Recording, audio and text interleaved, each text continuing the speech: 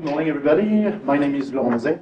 I'm a French archaeologist, so excuse my English from the very start, but I'm the manager of the prehistoric areas in Sagnlandet and Lejre. And I wanted to sum up the development of our so-called past family concept the last 50 years.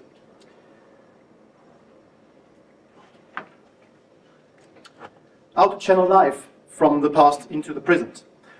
We have family-like groups living in the past, and it's actually our oldest attraction.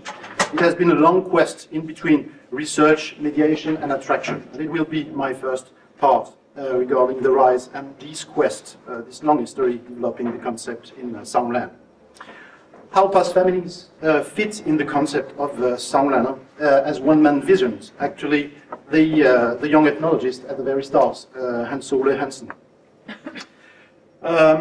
The selection and the guidance of our past families are a very dynamic concept, but quite time and labor consuming, so I will get back on this topic. More than communication, it's actually a mediation in between some different spheres of interest. The research part, our own, the museums, and of course the individuals that are involved in the concept. So I will take a look on this story of motivation. Then I will give some different examples of mediation forms, and I will look at, well, this debate, combining living history and research. Is it compromising? Then I will conclude our forces and challenges. The prehistory of Sagnlandet. First, the mission and the location. All the project actually started in the Lejre region, where Hans-Ole Hansen started to build some mud and wood reconstructions in the wake of new archaeology at the end of the 50s. Then in 1964, he founded, with a couple of academics, the very center as the Historical-Archaeological Experimental Center at Lejre. And the object clause of our institution is following. The center's aim is to operate a research center for conducting ethnographic, historical, and archaeological experiments, and this includes implementation of research projects, dissemination of the results through scientific channel, active communication, and teaching to citizens. We got a probationary grant to start the project from the Carlsberg Foundation. It's always good to have some extra beers for working. We got leased a vast moraine ground, about 40 hectares, by the near Lejre Castle for 99 years. So we have 49 years left to develop the place. And the very first actors of the project was actually Professor Axel Stensberg's students and about 90 international volunteers, headed by Hans-Ole Hansen. I hope we got our folders. They are on the way, but today our reconstructed areas, as such, we have plenty of space in between an early Stone Age area from 12,000 to 4,000 BC, early Iron Age area covering 500 BC to 200 AD, the Viking Age, and the modern farms from the 18th and 19th century. And we have developed the last decades a lot of time-neutral activity and workshops. Action. Yes, in '65 the place was opened to the public during the construction of the Iron Age village. And the evidence is actually the former excavations from Jutland covering the period 500 BC to 100 AD. Then pottery and weaving workshop were created to provide the clothing and the utensils for the reconstructed area. We had at the same time some agricultural experiments and some living historical activities like horse riding with reenactors from Iron Age, actually one of the oldest reenactment groups in Denmark. And it attracted a lot of people at that time. So the past family idea was launched to experience the use and behavior of the reconstructed houses and bring to life to the place. Actually, the ambition was to live there during a whole year stay in complete autonomy. And actually, it didn't work that much. After 3 months, there was a lack of economy regarding the providing of food, and especially the material, because they only had some basic, well, not enough basic tools to actually start the living in the past, especially regarding agricultural activities and products from these crops. So the first 20 years, the past family concept went from being the main attraction to a competing attraction. In the 70s, we had a falling interest for the center because they were almost research and experiments alone. So we developed the center with an educational department, inspiring us for mediatizing and pedagogy to pupils, but maybe to other kind of audience. We actually create an African village to bring the ethnographic aspects in, and the 19th century farms as well. In 1974, we actually opened the concept for external applicants, because before that we had only volunteers from the very first pioneer generation, but then the very concept took form. The number of visitors increased a little bit at the end of the 70s, and then we created a research grant that was actually, which was actually financed by the entrance tickets. At that time, the past families got competition from other areas, like a time-neutral family activity area, so-called Fire Valley. And we had some European archaeologists presented the experimental project on site. You can recognize Beau Masson, it was the former director, and Jacques Pellegrin from France. There's a different in shape. Well, the visitors' entries topped in 1989. Then we had the generation of search for authenticity through all times. So we had still various controlled experiments in present time about many subjects, raw materials, building processes. Then the Viking settlement and the Stone Age site were established. And we have teaching sessions developed with costumes and drama. And I will come back on this topic later. The past family concept gains more expertise at that point, and regarding clothes, utensil and guidance, so I will refer to Ida Dement later on to talk about our clothing. Then in the 2000s, we became an educational center and a tourist attraction under the protection of the Queen. It's always good. And we had, well, professionalism in all levels. Then we introduced the past families in both Stone Age and modern times. We had also some field archaeological investigations on the footsteps of the past families at that time. Since 2010, we opened the concept to applicants from abroad, and we have experienced an increase in international scientific and individual interest for the concepts. So actually, since the end of the 90s, with the internet and all the news on the net, we got, very many applicants for this, this concept. The past family concept within Sagnlandet. It's actually hiding in our earlier logo. It's the symbol from for the word Ash Yggdrasil in the Nordic mythology. We have three missions: principally archaeological research and experimentation, mediation and living history, and education and hands-on archaeology. We take the original artifacts and structures and context as a start for our reconstructions. And of course, we question them and their interpretation. It can be existing evidence or brand new evidence, in order to get some information about the typology and chronology, about the geography, the natural resources and the economy at that time on that place, the function and the technology, and some anthropological and societal aspects.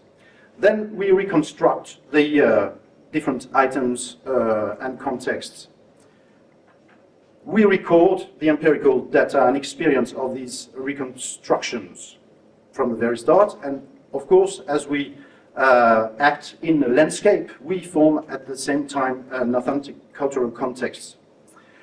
We are recording the use of these tools and buildings, and also their taphonomy, how they actually decay and disappear afterwards.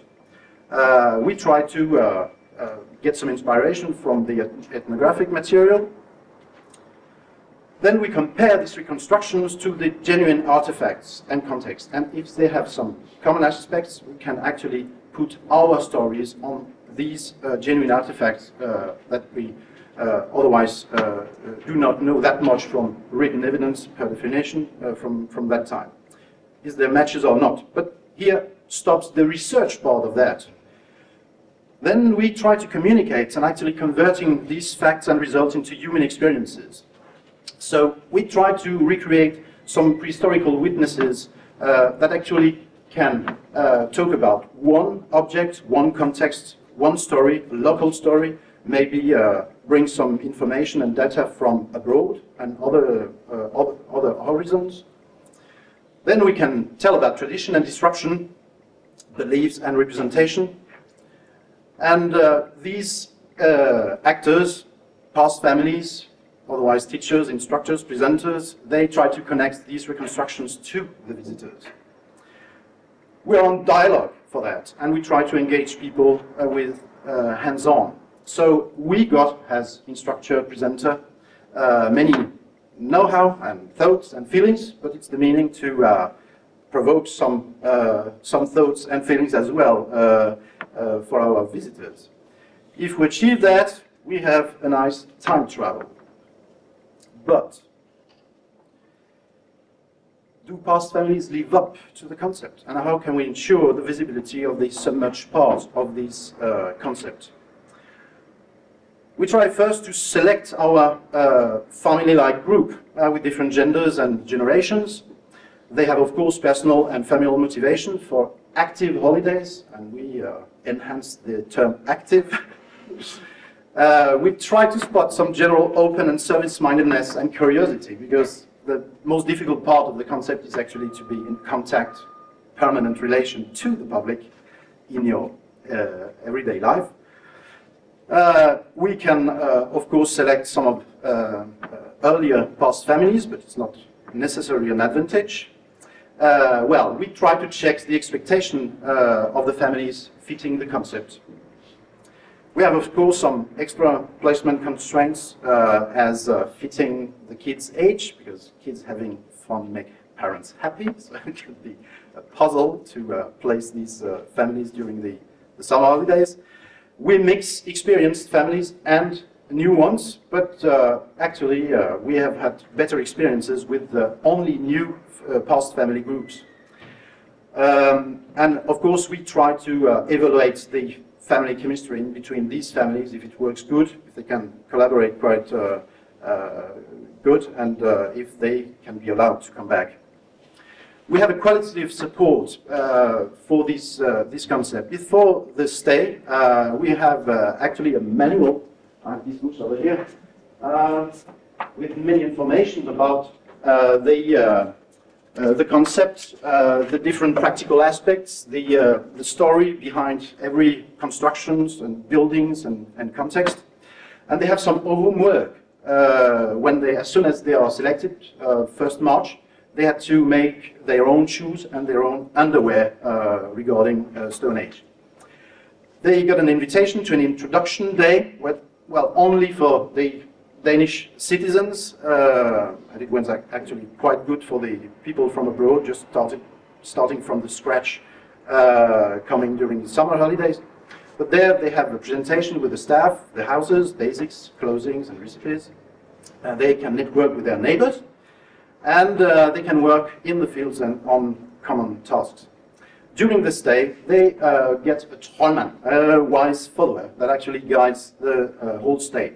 We take some daily briefings about tasks, the announced activities for the public, different projects, and spontaneous events if they would like to sacrifice something or someone in the sacrificial pot. So it's we learn them some different crafts and eventually some presentation techniques. And actually, after these 6 days, well, we passed from having kids in our Iron Age village to having colleagues, because we can. They learn very quickly to manage the contact with the public. And after the stay, we evaluate, both parties evaluate the stay. So the past family get a scheme to fill up about the accumulation, the contact with the public, some different activities, if they have remarks and other good ideas. There have been many changing interests in the concept and forming the concept.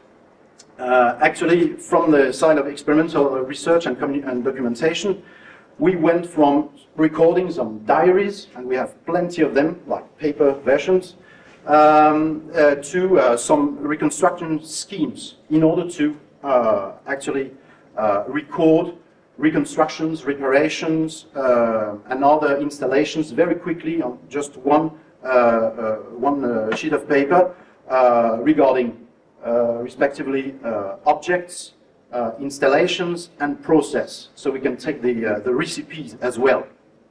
And we have, of course, many archived experiments and targeted projects in the whole landscape. So you can see the black dots are the disappeared installations, and all the white ones, the existing ones.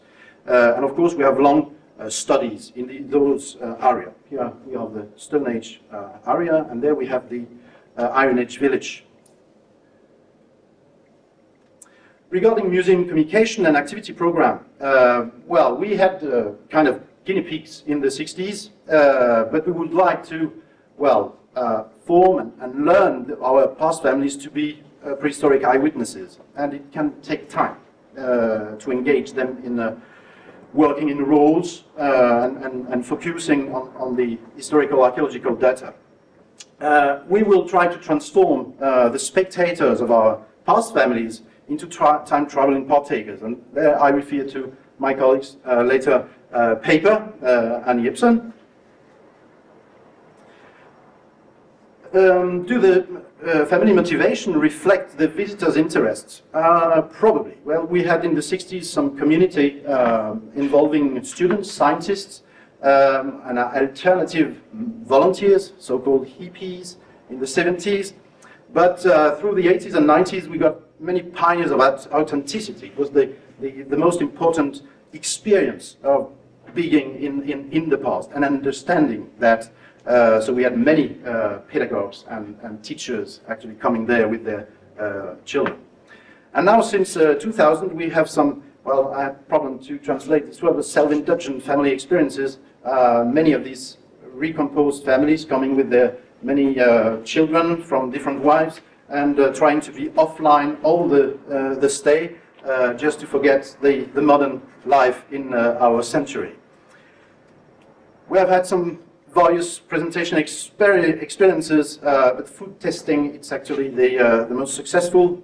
And we try to link food recipes to landscape resources. We have some reconstructed stomach content, our so-called auroch haggis there in Stone Age.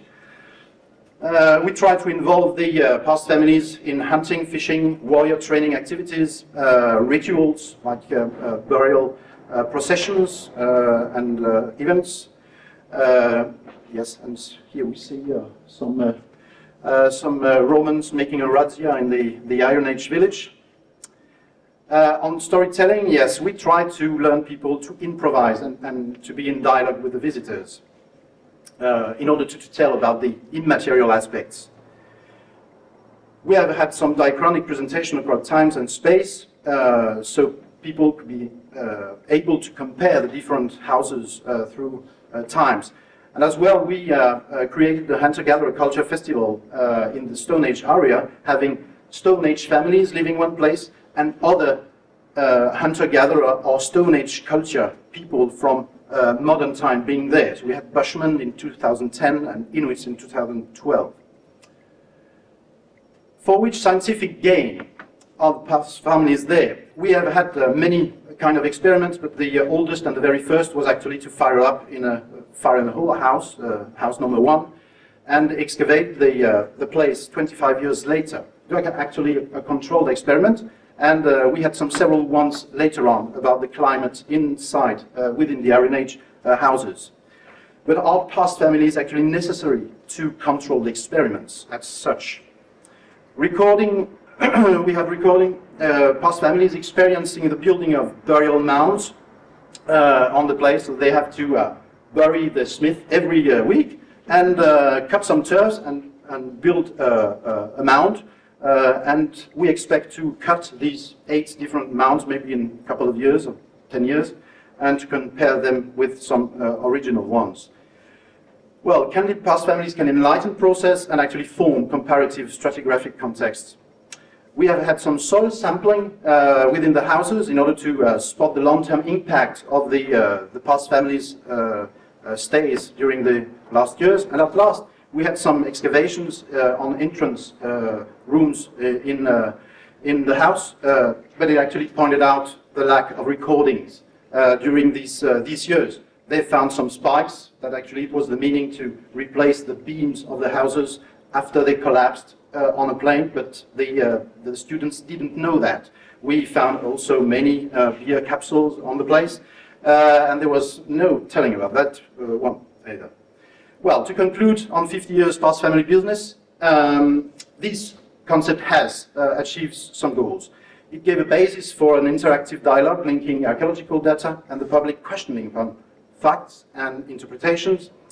They enlighten the ancient processes and our experience of them, and it can lead to new scientific issues. Then they actually respond to public interest and societal focuses about reinterpreted or new archaeological evidence. But many challenges remain. Following up the recording of the past family's long-term impact on the formation of the comparative context, and it has not been systematic during the very first decades of the center. We have to digest the enormous amount of ethnographical evidence gathered on these diaries during 40 years. So if there's any PhD project about past families there, you're welcome. And then we need to upgrade continuously presentation techniques for the past family and maybe integrate some new evidence, especially from the fast-running archaeogenetics investigation.